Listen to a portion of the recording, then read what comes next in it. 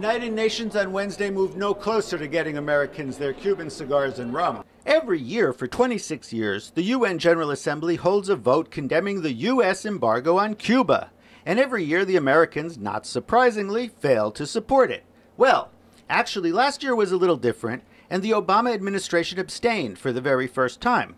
But a lot could change in a year, and these days it's all about making America great again, which mostly means doing the opposite of whatever the black guy did when he was in the White House.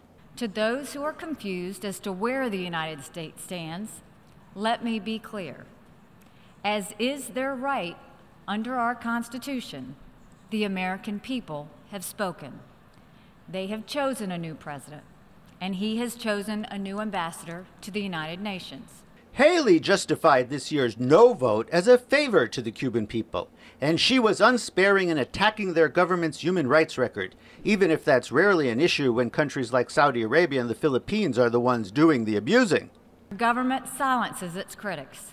It disrupts peaceful assemblies.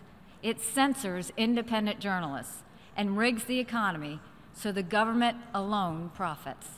Haley dismissed the whole exercise as a waste of time, and technically that's true. Resolutions in the General Assembly are non-binding and unenforceable. But Haley had an even better reason, which is that the U.S. just doesn't care what other countries think. Once again, the resolution passed, this time by a vote of 191 to 2, with only Israel joining the U.S. So close, but no Cuban cigar. This is Michael Astor reporting the Unstory for American Television News.